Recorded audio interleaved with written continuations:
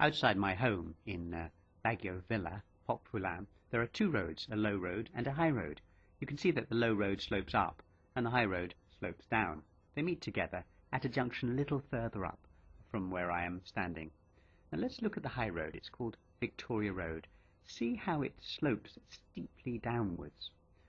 Let's look at this bus going down here now. The bus clearly goes down a hill. There it goes, disappearing down a steep hill. Now I'm trying to hold the camera as level as possible. Let's move up and see the view from the high road.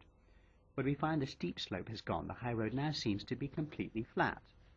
Now see that the high road there is quite level.